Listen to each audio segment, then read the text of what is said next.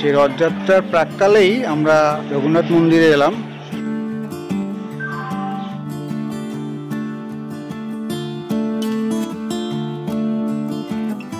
পুরীর যে জগন্নাথ মন্দির সেই আদলে তৈরি করা হয়েছে। নোটিফিকেশন।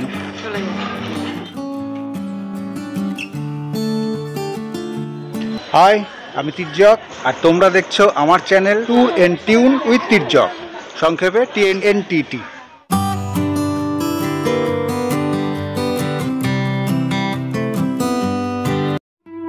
কাছে পিঠে কিছুক্ষণ, এটা আমার চ্যানেলের নতুন প্লে লিস্ট। কলকাতা ও তার আশেপাশে কয়েক ঘন্টার জন্য একটু ঘুরে আসা যায় এরকম কিছু জায়গার ভ্লগ নিয়েই এটা চলবে। এর প্রথম ভ্লগটা ছিল কলকাতার প্রিন্সেপ ঘাট, আর ভ্লগ 2তে গিয়েছিলাম ব্যারাকপুরের অন্নপূর্ণা মন্দির, ভ্লগ 3তে ব্যারাকপুরের গান্ধীঘাট আর জহরকুঞ্জ।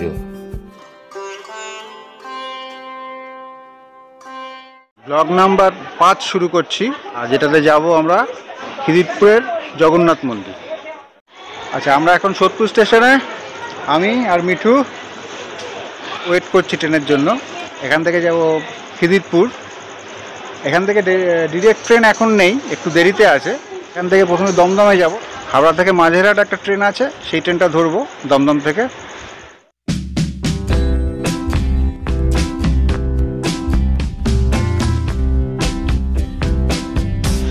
আচ্ছা, দমদমে এলাম টাইমলি, কিন্তু একটুর জন্য মিস করলাম হাবড়া মাঝেরহাট লোকালটা 3:16।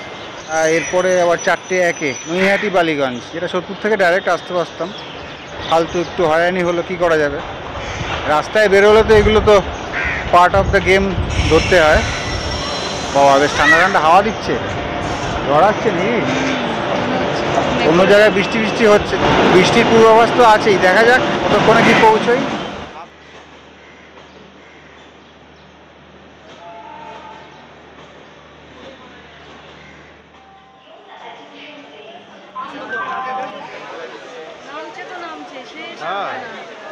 হ্যাঁ, দমদম থেকে ট্রেন ছাড়লো হচ্ছে 4:14।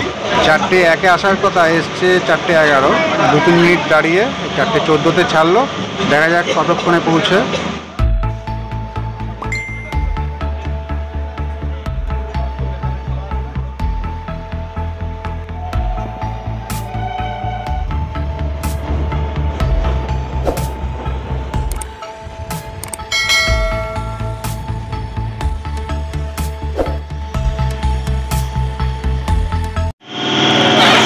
অবশেষে খিদিরপুর পৌঁছে গেলাম 5:08।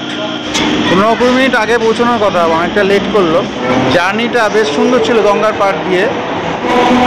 আমার কাছে পিঠে কিছুক্ষণের প্রিন্সেপ ঘাটের যে ভিডিওটা আছে, আমার ট্রেন জার্নিটা আছে, এই চক্ররেলের জার্নিটা আছে, ওই জন্য এটা আর আলাদা করে দেখালাম। দেখে নিতে পারো আমার প্লে লিস্টে গিয়ে। ওকে, সেটা আমি উপরে আই বাটনে দিয়ে দিচ্ছি, বা ডিসক্রিপশন বক্সে তো থাকবেই। ঠিক আছে, চলো এবার যাওয়া যাক, দেখি কীভাবে যাওয়া যায় মন্দিরের দিকে। স্টেশনে নেমে পেছন দিকটায় চলে আসতে হবে, মানে প্রিন্সেপ ঘাটের দিকটায় পেছন দিকে নেমে এই সিঁড়ি দিয়ে নেমে যেতে হবে। ঠিক আছে, এই এখানে টাইম টেবিল দেওয়া রয়েছে আপ আর ডাউনের। এই আপ, এদিকে ডাউন, টোটালটা দেখে নিতে পারো তোমরা, দিয়ে দিলাম। এখানে বাসেও আসা যায়। খিদিরপুর ট্রাম ডিপো স্টপেজে নামতে হবে, তারপর 3-4 মিনিট হাঁটা। আচ্ছা, এই স্টেশন থেকে বেরিয়ে এই রাস্তাটাই কালমার্ক সরণি, এই কাছে স্টেশন, এই এখানটায়। তো এখান থেকে এসে ওই ব্রিজটা ওদিকে, ডকটা ওই দিকটায়, নদীর দিকটায় আর কি, পশ্চিম দিকটায়। আমরা যাবো পূব দিকটায়। ঠিক আছে, এই দিকটায় কিছুটা হেঁটে গেলে মন্দিরটা পড়বে। এসে এই ডান দিকে, এই দিকে জগন্নাথ টেম্পল, জগন্নাথ মন্দিরে যাওয়ার রাস্তা, সেটা সোজা এদিকে চলে যাও। ঠিক আছে, এই রাস্তাটা দিয়ে যাবো এবার আমরা। এটা হচ্ছে ডক ইস্ট বাউন্ডারি রোড। বাদিকে একটা পেট্রোল পাম্প গেল, এটা ধরে বেশ কিছুটা হেঁটে যেতে হবে। দেখি কতক্ষণ লাগে, বেশিক্ষণ লাগার কথা না।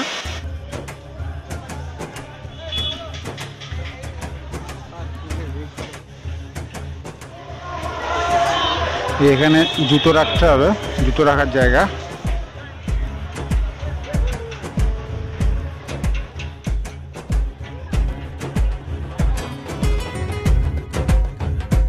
জগন্নাথ মন্দিরে ঢুকতে ঢুকতেই বৃষ্টি শুরু হয়ে গেছে, ওই দাঁড়িয়েছে শেল্টার নেওয়ার জন্য।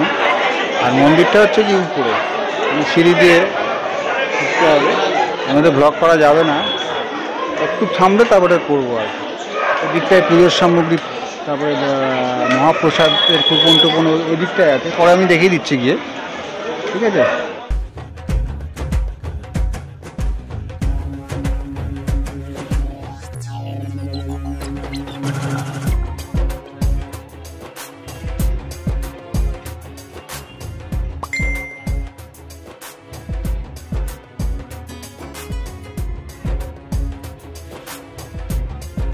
আচ্ছা, এইটা মূল মন্দির, পুজো চলছে এবং যথেষ্ট ভিড়ভাড় রয়েছে, পুজোর ব্যস্ততা রয়েছে। অনেকগুলো ছোট ছোট মন্দির রয়েছে এই চত্বরটার মধ্যে থেকেই। ওদিকে কয়েকটা আছে, আমি যাবো একটা একটা করে যাবো। আর এখানে আছে, এখানে শিব মন্দির আছে, এই যে দেখতে পাচ্ছি শিব মন্দির।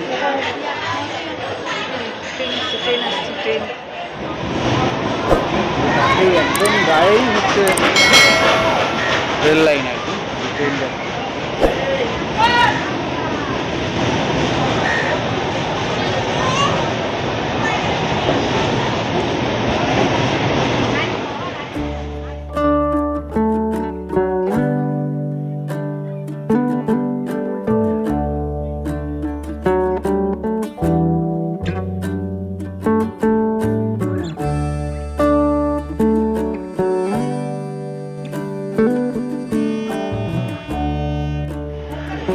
এটা ভাগবত মন্দির,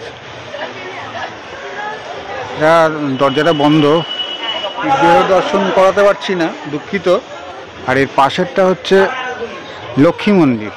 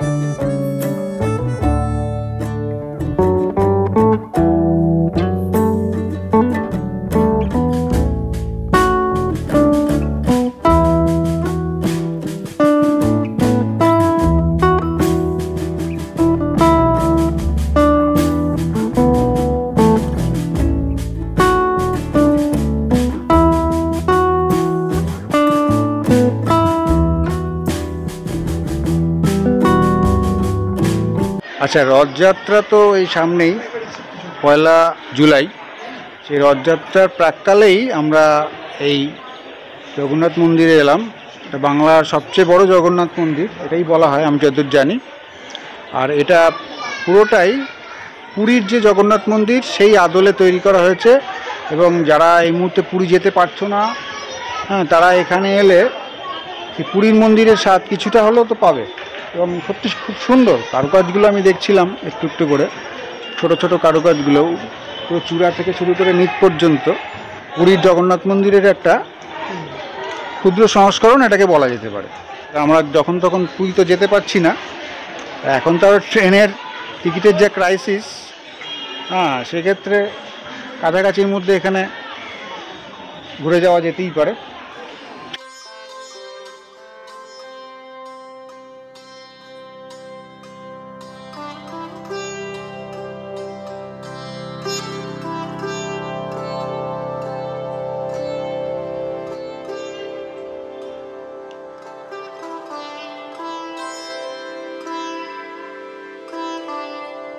মিঠু খবর নিয়ে এলো দেখি সানযাত্রা থেকে রথযাত্রা 15 দিন পর রথযাত্রা হয়। তো সেই রথযাত্রার মাঝখানে জগন্নাথ দেব বা জগন্নাথ, বলভদ্র এবং সুভদ্রার যে বিগ্রহ সেটা দর্শন করা যায় না, তারা দেখা দেন না। এটা একটা রিচুয়ালস বা একটা নিয়ম প্রথা। তো এটা আমি জানতাম না, জানলে এই সময়টা অ্যাভয়েড করে অন্য সময় হয়তো আসতাম। যা কিছু সেটা দেখাতে পাচ্ছি না, আমি নিজেও দেখতে পারলাম না। এটা একটা বড় আকর্ষণ, কি করা যাবে আর।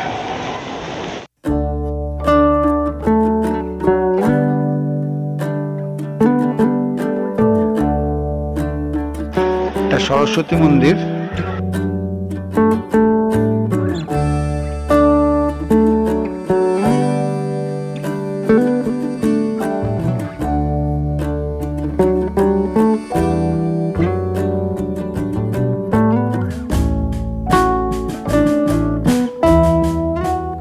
এটাকে ঢেকে গেছে, এটা সূর্য মন্দির। এটা ছোট্ট করে একটা পুরীর জগন্নাথ দেবের যে মন্দির আছে, এরকম প্রথা মেনে পুজো হয়, পুজো হয়ে আসছে হ্যাঁ অনেক বছর ধরে। এখানেও কিন্তু একইভাবে পুজো হয় সেই প্রথা মেনে।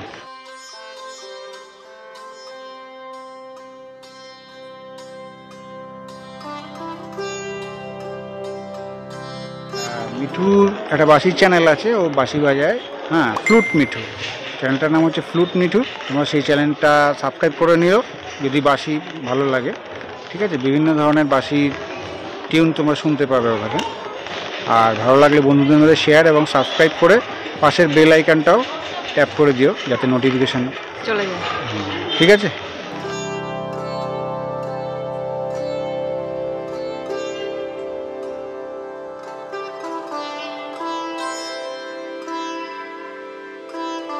আমার ইনস্টাগ্রাম প্রোফাইল tirjak_TNTT, ঠিক আছে। সেখানে রিলস, ভিডিও, ফটো ইত্যাদি আপডেট আমি দিয়ে থাকি, সেখানে ফলো করতে পারো। আর আমার ফেসবুক পেজ হচ্ছে ট্যুর উইথ টিরজক, ঠিক আছে। সেখানেও আপডেট, ফটোর, ভিডিও, রিলস ইত্যাদি দেওয়া থাকে আমার, চাইলে ফলো করতে পারো।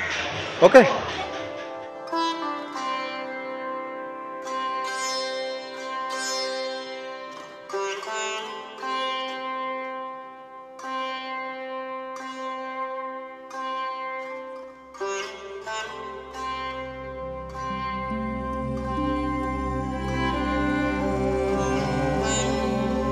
আর এখানে এই মন্দিরটা 1995 সালে উদ্বোধন হয়। তখন ছোট আকারে ছিল, কিন্তু বড় আকারে আসে 2000 সালে, ঠিক আছে। আমি যতদূর জানি সেটা তোমাদের জানালাম।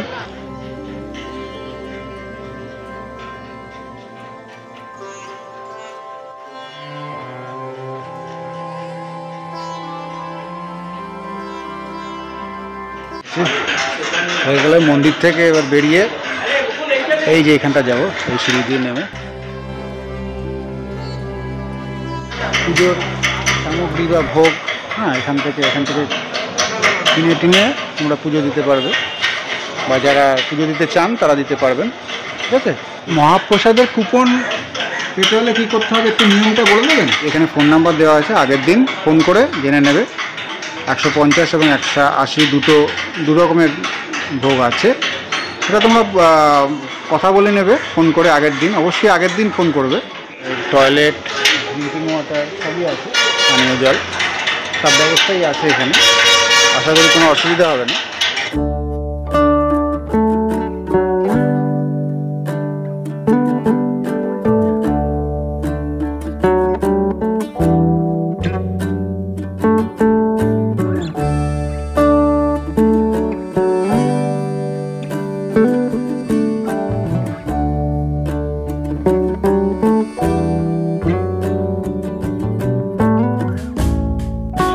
আগেই ঠিক বাদিকে যেখানে জুতো রাখার জায়গা আছে, এছাড়া এখানে অনেক জায়গাও রয়েছে, অনেকে নিচেও রেখেছে। আমরা লকারে রেখেছিলাম, আমরা নিয়ে নিলাম জুতো, ঠিক আছে। মন্দিরের সামনেই চা পান, চাটা ভালো হয়েছে।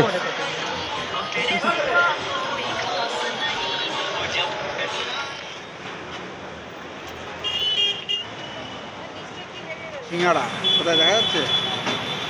কেমন লাগে? ভালো, চাটনি দিয়ে সিঙ্গাড়া ভালোই লাগে। চাটনিটা বেশি পাতলা।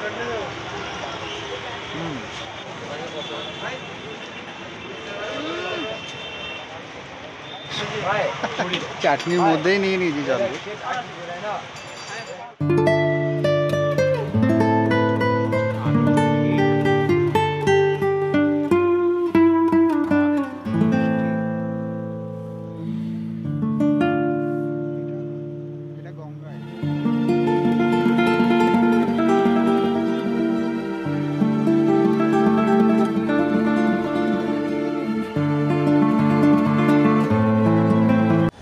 ওকে, আজকের ভিডিও এই পর্যন্তই। যদি ভালো লাগে অবশ্যই লাইক করো। কেমন লাগলো কমেন্ট বক্সে অবশ্যই জানিও। বন্ধুদের মধ্যে যত পারো শেয়ার করো। আর সাবস্ক্রাইব করা না থাকলে অবশ্যই সাবস্ক্রাইব করে নিও। আর পাশের বেল আইকন প্রেস করতে ভুলো না, যাতে চটপট নোটিফিকেশান চলে যায়। ওকে, সুস্থ থেকো, নিজের মতো করে খুব ভালো থেকো। আজকের মতো টাটা, দেখা হবে খুব চটপট পরবর্তী ক্লাসে। ওকে।